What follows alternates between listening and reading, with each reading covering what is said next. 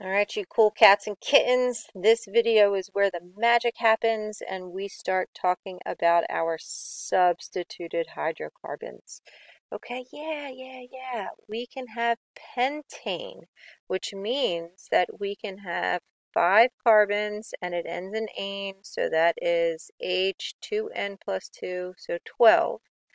But we can have all of these different isomers of pentane. Remember the first video?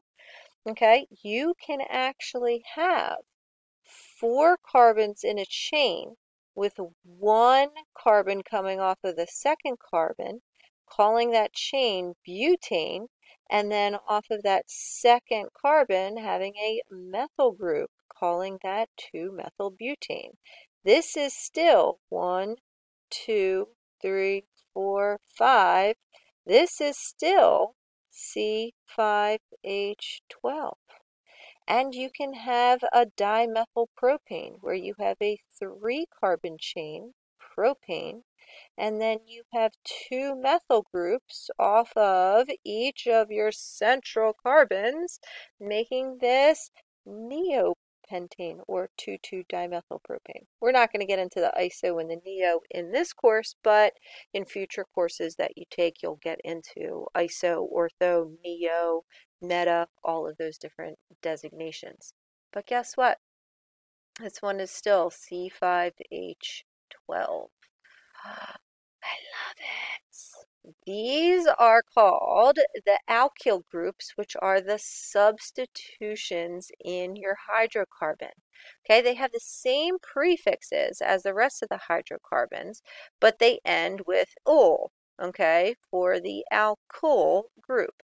And mostly you really only need to know maybe up to pentyl. I mean, that's really, really long. But they have the designation CnH2n plus 1 because they have this a bit availability to bond to the carbon chain. All right, so let's take a look at the IUPAC rules for alkane nomenclature. And IUPAC is the International Union of Pure and Applied Chemistry, and they make all the rules. All right, so first things first, find the longest chain hydrocarbon, identify the groups that are attached to it, number the chain consecutively, starting at the end. That's going to have the lowest numbers for everything.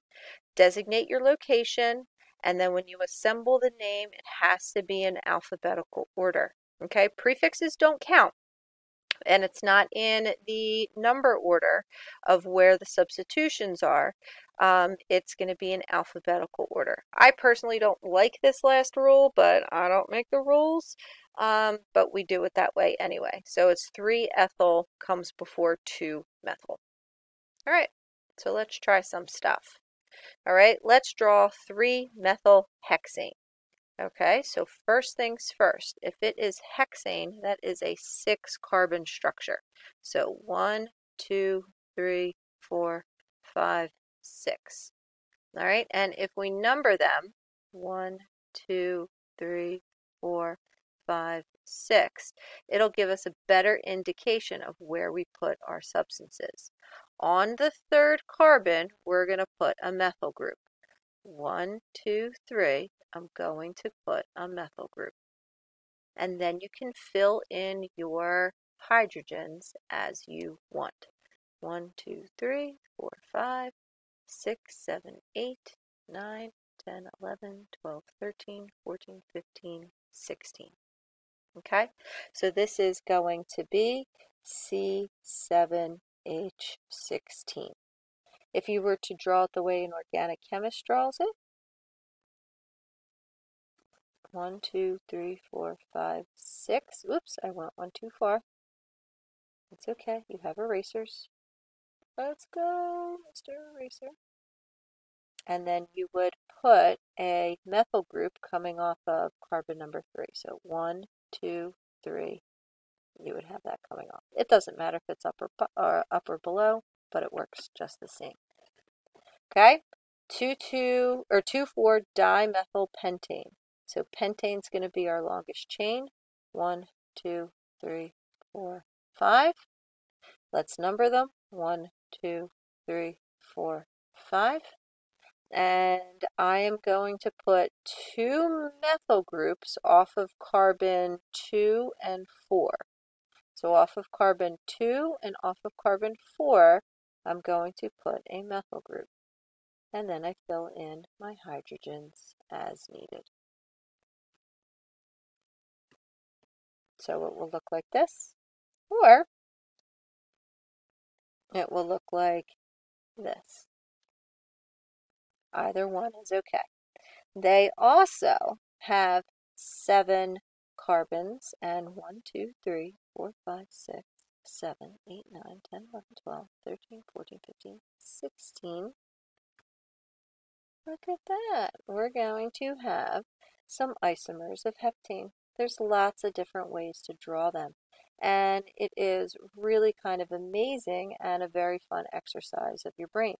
Okay, so you have your heptane, which is your 7-carbon chain, and then you have hexane, and then you can substitute a methyl group on the 2nd carbon or on the 3rd carbon, and then you can break it down to a pentane and put your methyl groups on carbon 2 and 2, carbon 2 and 3, carbon 2 and 4, carbon 3 and 3, and then you can start having your pentane group with an ethyl group or a 2,2,3 trimethyl butane when you truncate it down to a 4-carbon chain. What fun! I love them all. All right. There are also some functional groups, which we're not really going to get to in Honors Chem, but we will get to in other courses. One of the labs that we do is making an ester. An ester is an organic odor or smell, and that comes from taking a carboxylic acid and an alcohol.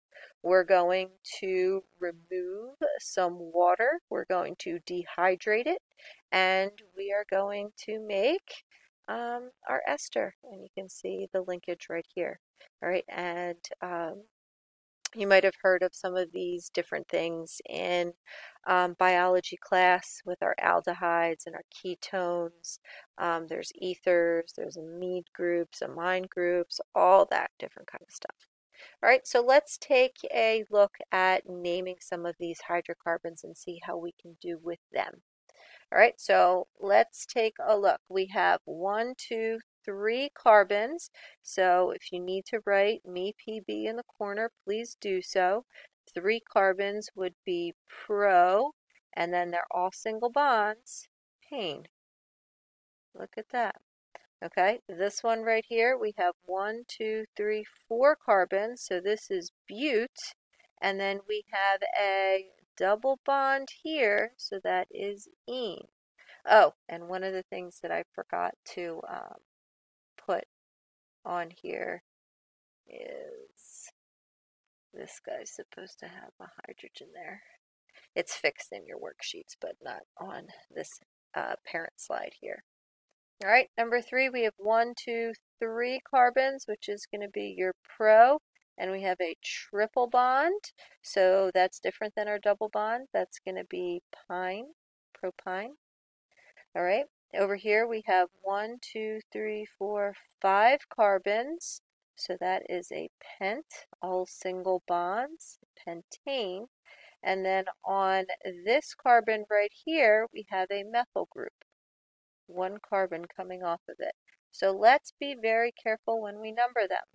Should we number them 1, 2, 3, 4, 5, or 1, 2, 3, 4, 5?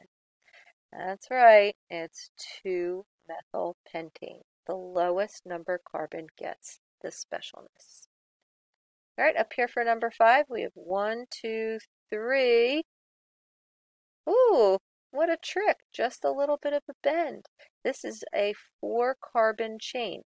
Okay, check and make sure that you can keep your pen on the paper and you can actually trace your carbons.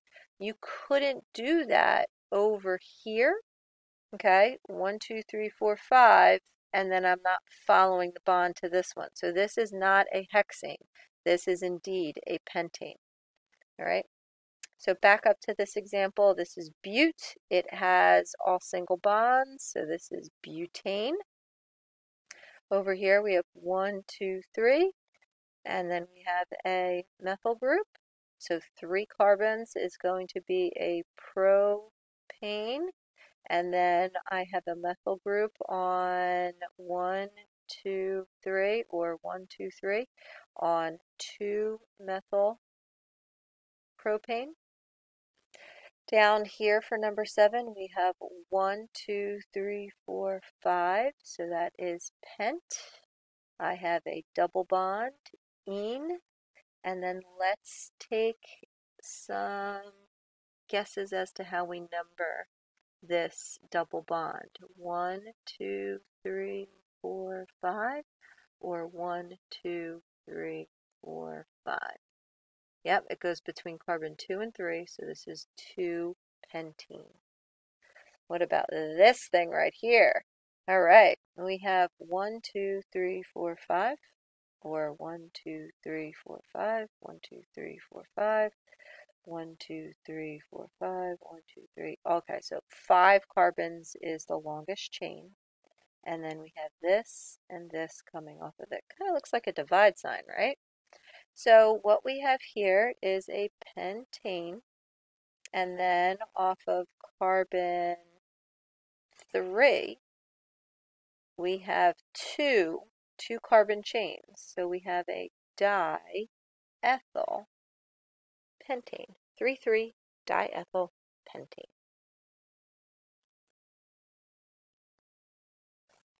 All right. If you need to push pause and write them all down, you can, but those are our naming of our hydrocarbons. And now we're going to go the other way and draw our hydrocarbons just like we did before. Okay, ethane, if you need to write again, EPB. All right, F means 2 carbons, so I have carbon, carbon, and then I draw my hydrogens like so. Another acceptable way to draw it is this way.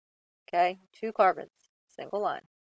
Okay, propene would be 3 carbons, so that would be 1, 2, 3. Ene meaning a double bond, so I'm going to put that in there, and then I'm going to add 1, 2, 3, 4, 5, 6 carbons in. The organic chemist way of drawing this would look like this. Okay, butene. I have 4 carbons. 1, 2, 3, 4. Double bond on carbon 2. So I put that there.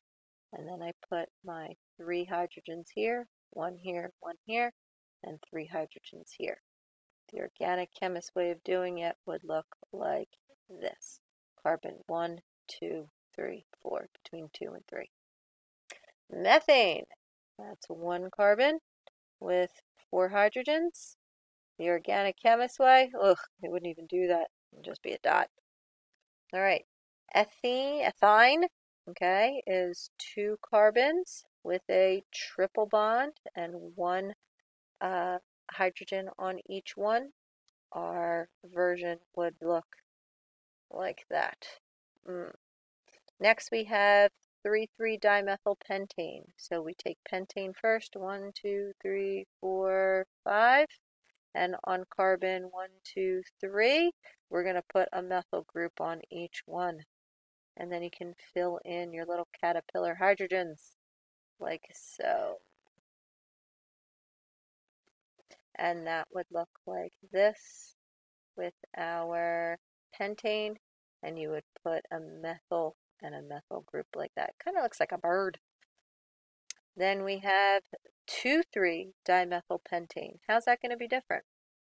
We're going to have our 5-carbon chain, and off of carbon 2 and 3, we're going to put our methyl groups. And then add in our hydrogens all around, like so. So this would look, here's our pentane, and then we would have a 2 and a 3. And then N-butine would look like this. 4 carbons, and then we would have our double bond, and it looks like so.